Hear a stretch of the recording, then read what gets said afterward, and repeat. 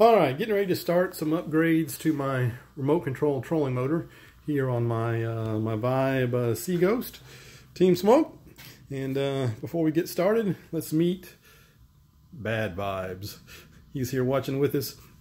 Got my trolling motor set up. I have here, it's opened up, just kind of see a little bit what's in here. But for the remote control, this is the receiver. Gets the signal, and then in here right there is an ESC for a rock crawler. That becomes my PWM.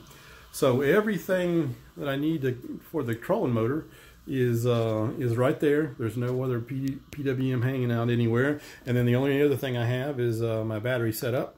So that's plugged in there. And then you need a controller. So this is my original controller. It's a skateboard controller for a power skateboard.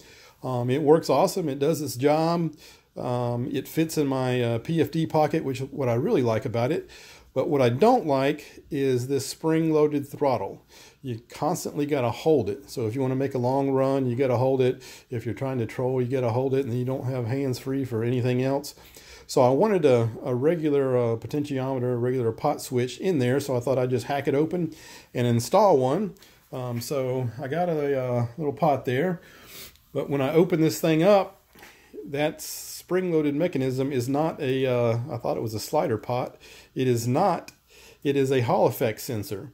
And that Hall effect is baked into the little PCB that's inside this thing. So there's just no undoing that. There's no adding a dial pot to this controller. So what I did was I decided I was going to upgrade my controller. And here we go is that.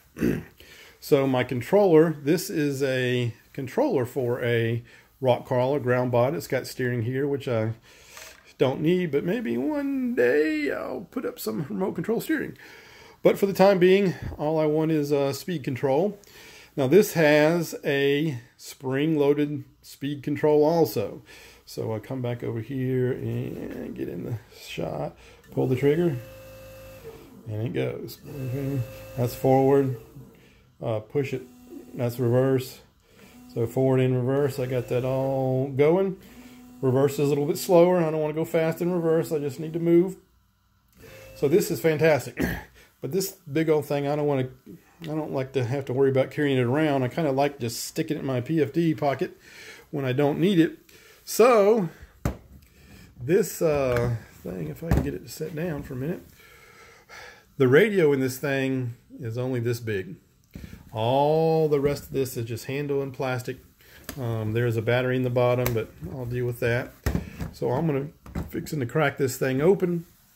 I'm gonna pull out that radio. I'm gonna desolder that this spring-loaded pot there.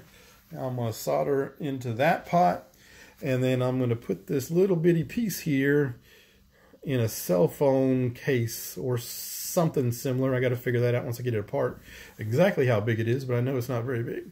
So that way I'll have a tiny little device that's remote controlled, and it'll fit back in my PFD, but it'll have a dial pot that I can set and leave when I just want to run a constant speed. So that's the plan. We'll see how it goes.